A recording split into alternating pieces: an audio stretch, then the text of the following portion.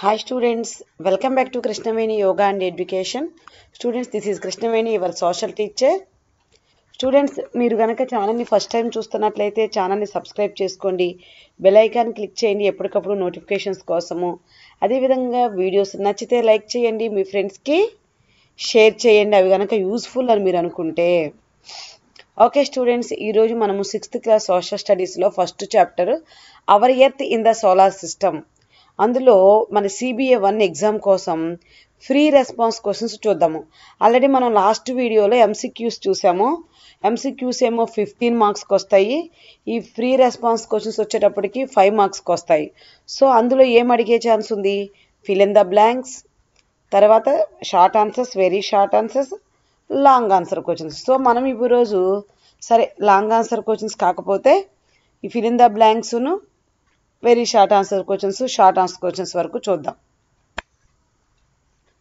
A group of dash forming various patterns is called a constellation.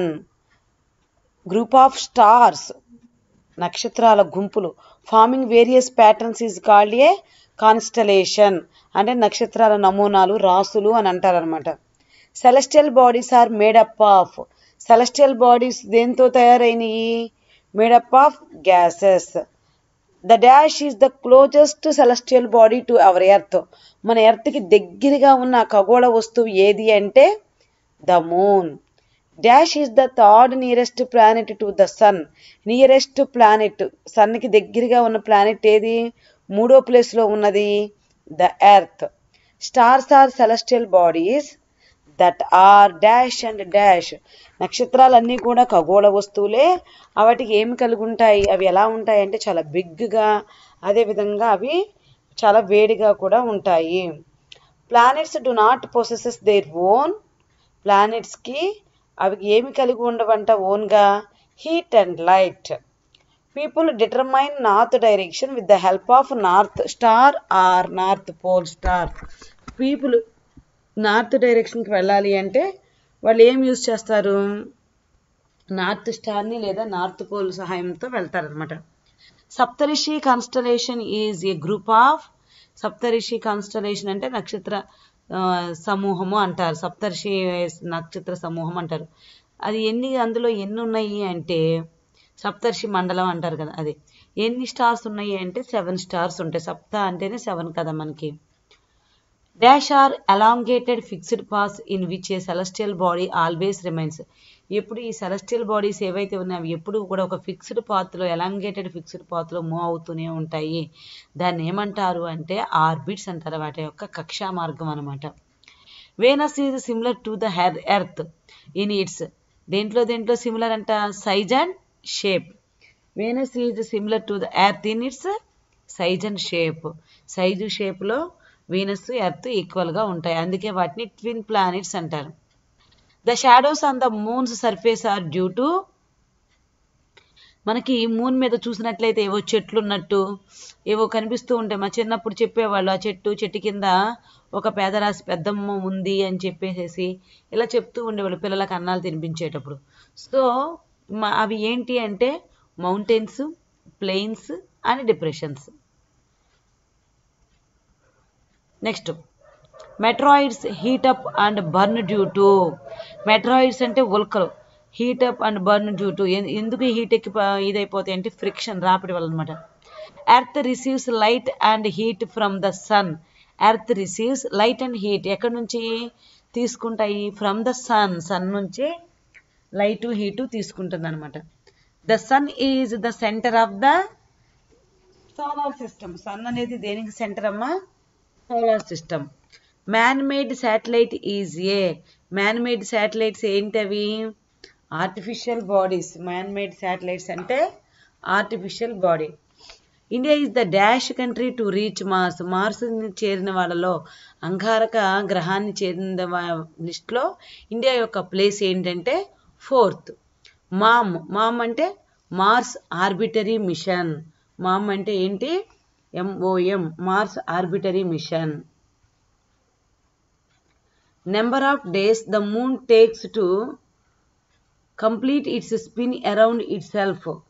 అంటే moon తన చుట్టూ తాను తిరగటానికి ఎంత టైం తీసుకుంటుంది అంటే 27 days. Number of days the moon takes to complete to move around the earth. మరి భూమి చుట్టూ తిరగడానికి ఎన్ని రోజులు తీసుకుంటుందంట? 27 days. అంటే తన చుట్టూ తాను తిరగటానికైనా మూన్కి చందమామకి మూన్కి 27 days అవుతుంది. అదేవిధంగా తను భూమి చుట్టూ తిరగడానికి కూడా 27 days పడుతుంది. అదే భూమికి అయితే తన చుట్టూ తాను ఒక రొటేషన్ చేసుకోవటానికి 24 hours. సూర్యుడి చుట్టూ రెవల్యూషన్ కోసమేమో 365 days పడుతుంది. Sun can include dash earth in it. ఒక సన్లో ఎన్ని ఎర్త్లు ఇమర్చవచ్చు అంట? 13 lakhs భూములు కలిపి ఒక సన్ అవుతుందన్నమాట. Biggest planet in the solar system Jupiter. మరి smallest planet in solar system mercury. మనం ఆల్రెడీ నిన్న సైజుల ప్రకారం కూడా చెప్పుకున్నాం. మరి 5th largest planet in the solar system earth. ఇక్కడ కొన్ని ప్రశ్నలు ఇచ్చాను చూడండి. How does A planet differ from A star. Planet అనేది స్టార్కి ఏ విధంగా డిఫరెంట్గా ఉంటుంది, దేన్ని బట్టి చెప్పొచ్చు అంటే stars have their own heat and light. స్టార్స్కి వాటి యొక్క ఓన్ హీటు లైట్ ఉంటుంది. And planets have to depend on stars for light and heat. Planets ఏంటంటే హ్యావ్ టు డిపెండ్, వేటి మీద డిపెండ్ అవుతాయి? On stars. దేనికోసం? లైట్ అండ్ హీట్ కోసం stars మీద ప్లానెట్స్ డిపెండ్ అయి ఉంటాయి. What is meant by the solar system. Solar system అంటే అర్థం ఏంటి అని అడుగుతున్నారు. The 8 planets which revolves around the sun. 8 గ్రహాలు సూర్యుడు చుట్టూ తిరుగుతూ ఉండటం. Satellites and other celestial bodies together known as solar system. గ్రహాలు, ఉపగ్రహాలు. ఈ గ్రహాలేమో సూర్యుడు చుట్టూ తిరుగుతూ ఉంటాయి, ఉపగ్రహాలేమో గ్రహాల చుట్టూ తిరుగుతూ ఉంటాయి. అదేవిధంగా ఇంకా మిగిలిన సెలెస్టియల్ బాడీస్ ఉన్నాయి కదా, ఇవన్నిటినీ కలిపి సోలార్ సిస్టమ్ అంటారు. Why is life not possible on all planets. ఎందుకని మరి మిగిలిన అన్నిటి ప్లానెట్స్ మీద లైఫ్ అనేది పాసిబుల్ కావట్లేదు, ఓన్లీ జీవం అనేది ఎర్త్ మీదే ఎందుకుంది?